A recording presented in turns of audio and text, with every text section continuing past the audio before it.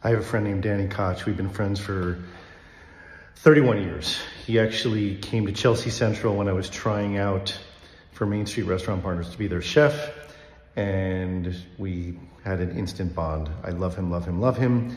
His family owns the Town Shop on the Upper West Side, and I just went to visit him, and he told me a joke. Let me see how it goes. So there's a Jewish man who just closed on a 20,000 square foot house, and all of a sudden he realized he did not put all the mezuzahs, or the contractor didn't put the mezuzahs up. So he calls the contractor, he's like, oh my God, I have 45 mezuzahs that need to go up, 3 feet down and 45-degree angle. Can you please do that tomorrow? The guy's like, no problem.